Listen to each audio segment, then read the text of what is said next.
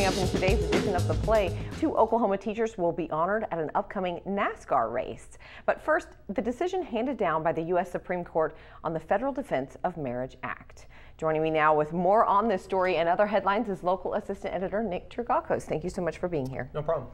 All right, well, on Wednesday, the High Court struck down a provision of the federal law prohibiting same-sex married couples from receiving health, tax, and pension benefits. Will this decision have any impact on Oklahoma's law concerning marriage?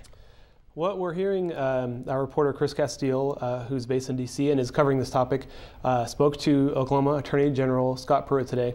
And what Pruitt is telling us is that he does not think that the Supreme Court decision will have any effect on Oklahoma. In fact, what Pruitt says is that what the Supreme Court has done has confirmed that it's up to the states to define how marriage should be viewed in their own states. He says he doesn't see that what the Supreme Court decided will have any effect on Oklahoma's marriage law, which defines marriage as between a man and a woman.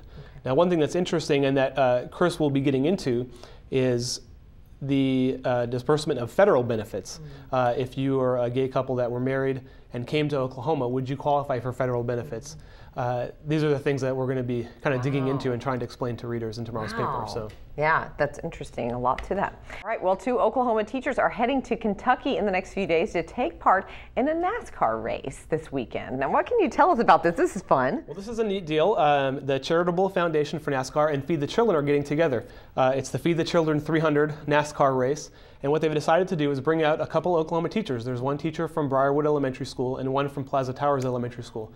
They're going to go to the NASCAR race. One of them is going to be the honorary grand marshal, and the other one will be the honorary starter. So you'll have one waving the green flag and the other one giving that iconic "gentlemen, start your engines" command. So it's a neat thing, and what we're understanding is that in some of the television broadcasts of the race coming up this weekend, that they will turn the spotlight back on the Oklahoma City area and kind of highlight where we are in our recovery efforts. So it's kind of a neat thing all around. I know, obviously spotlighting that, but then also, you know, honoring those teachers who, you know, from some of the stories we've heard, it sounds like those teachers really went above and beyond the call to protect those kids. They did, and what NASCAR is saying is we can only have 2 teachers come, but we really want this to be a sign that we're paying tribute to all the teachers. Oh, I love it. That is awesome. Well, obviously, you can find all of these stories in Thursday's Oklahoman, and so make sure you check out not only these stories, but much more in the Oklahoman and on newsok.com. Thanks for joining us for The Play, where you get tomorrow's headlines today. Thanks so much.